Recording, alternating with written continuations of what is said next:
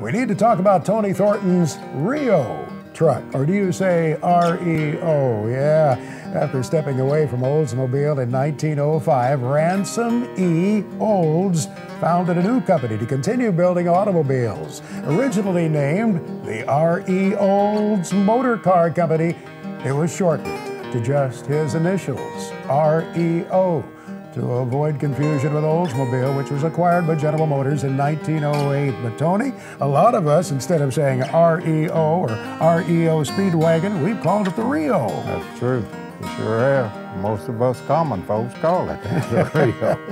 By 1910, REO created its truck division, building those heavy-duty commercial chassis, and you saw fire trucks and buses, and yes, the famous REO Speedwagon. You and I were talking about a meatpacking company that had a whole fleet of REO trucks to deliver their bacon and their hams and their hot dogs. So it must have been a really dependable brand.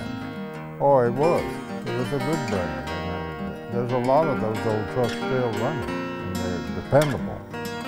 We look at this one. It has the wooden cab and the bed, built by Henry Barnes of South Sioux City, Nebraska. And this truck had been used at a John Deere dealership in Nebraska.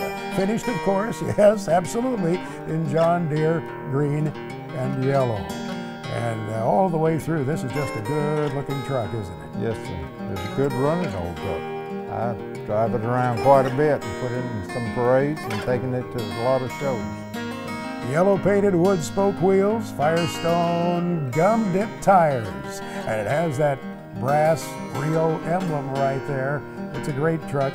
I'm sure you want to see it in good hands, and we'll be able to do that at the Beacon Gone Farmin auction.